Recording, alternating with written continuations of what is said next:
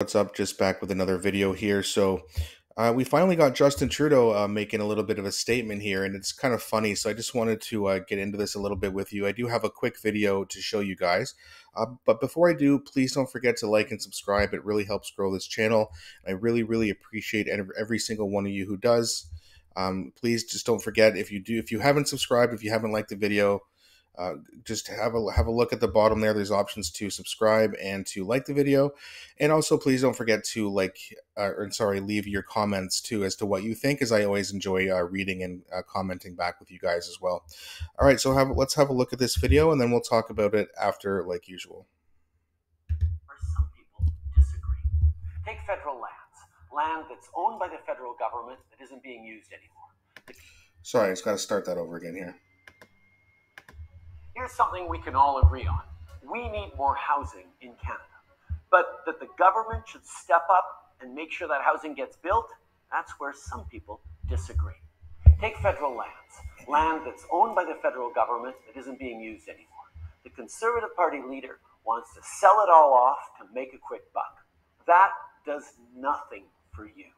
The federal government owns tons of land in cities and towns across the country. You can build a lot of homes on those lands, so that's what we're going to do. We're offering up that public land for housing. And we're not just going to sell it all to developers, we're going to long-term lease it. See, by leasing the land, we get to work with communities to make sure that home builders are building the right homes you can afford. We've got land, we got lots of houses to build, so that's exactly what we're going to do. Right. So first of all, he's been in office for 9 years. And about a year ago, he said that housing was not a federal issue. And to be fair, for the most part, that's true until he made it one with mass immigration and just insane amounts of time it takes to build these houses.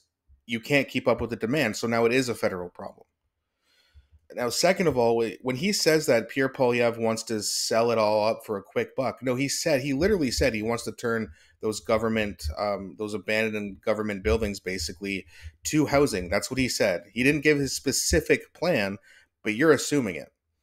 And again, for the people who still don't understand why Pierre Poilievre won't give his plan right now, it's because there's not an election coming up right now. Why would Pierre Poilievre give Trudeau all of his ideas so that Trudeau has a year to enact them? And then he reaps some of the benefits and probably go up in the polls. Why would Pierre Poilievre do that to himself? If Liberals and NDP supporters, if you guys want to hear his ideas in depth, get your stupid leaders to call an election. Okay, it's really that simple. If you want to hear it that bad, no problem, call an election, okay? It's not that hard. This is how it gets done. You don't just give all of your opponents all of your secrets a year before an election. Look at what's happening in the States. You see Trump saying, "Hey, I'm in Nevada. You're not going to pay taxes on tips." What's Kamala Harris and all the liberal Democrats now saying? "Oh yeah, we're going to do the same thing." They're just copying his ideas. Andrew Yang calls for the Democrats now need to come up with a really good plan to fix the healthcare issue right after Robert Kennedy Jr. joined forces with Trump and made that very point. They just want to copycat everything. It's insane, and you don't just give it to them because they want it. Make them work for it. Call an election, Trudeau, or sing. You have the power to do it too, but they won't. Why not? Because even though apparently, I've heard this all week, apparently it's been a terrible week for the Conservatives. Really. They're still above 41% right here. Oh, but they're down 4 points. Okay. Seems like a couple of those points went to the PPC and the Greens. Liberals are still at 25%. And by the way, 338, the way it works is it's not just about recent polling data, it's also about history as well. And recent history would actually bode well for the Liberals, so they're going to get bumped up a little bit. I would actually be very shocked if they got anywhere close to 25% of the vote. They'll probably only get about 20, if that. Especially considering what's about to happen in January, as we've talked about on this channel many times now. But the interest rates are going up, carbon tax is going up. People are going to be even more financially pinched. People are going to be even more pissed off. This isn't going to go well for Trudeau. Not to mention, we have question period coming up again in September where Pierre Poilievre and the Conservatives are just going to hammer the Liberals, just like they were before.